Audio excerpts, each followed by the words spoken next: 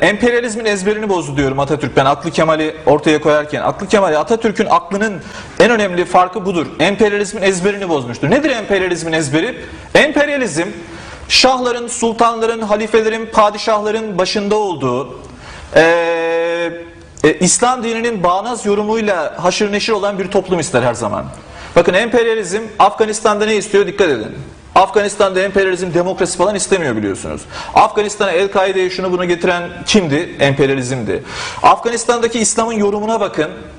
Anlayacaksınız her şeyi. Irak'a ya da işte Arap dünyasına şöyle bir baktığınızda orada yıllarca İngiliz, Fransız emperyalizminin neler yaptıklarını göreceksiniz. Ya emperyalizm, tekrar ediyorum, her zaman kendisine bağımlı, özellikle dinle kandırılmış, İslam dininin ya da başka dinlerin bağnaz yorumlarıyla aldatılmış, kandırılmış bireylerin yaşadığı toplumlar ister. Emperyalizm demokrasi istemez. Emperyalizm ulus iradesi istemez. Emperyalizm bir milleti kontrol etmektense bir adamı kontrol etmenin her zaman daha kolay olduğunu bilir.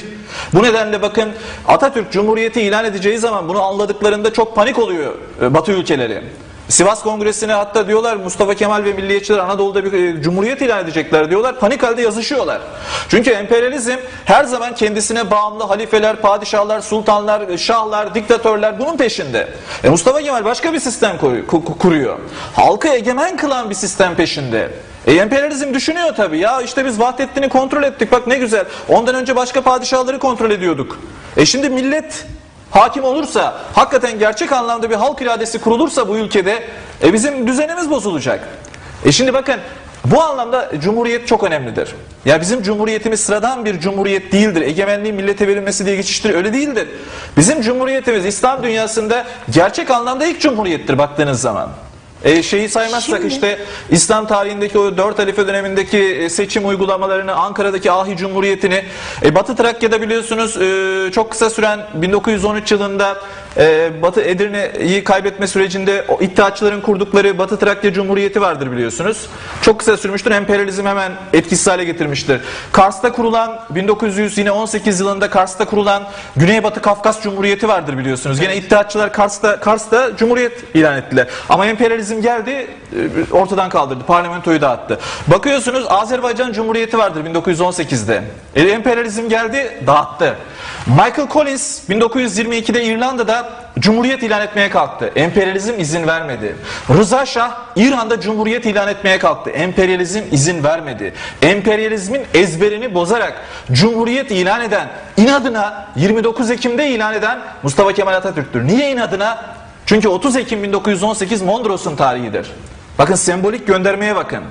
30 Ekim 1918'de Mondros Ateşkes Anlaşması imzalandı, Osmanlı biliyorsunuz 1. Dünya Savaşı'ndan çekilirken ve o anlaşmayla topraklarımız emperyalistlerce işgal edildi. Atatürk Cumhuriyeti kurarken oraya gönderme olsun diye özellikle 29 Ekim'i seçti. Emperyalizmden intikam almak için.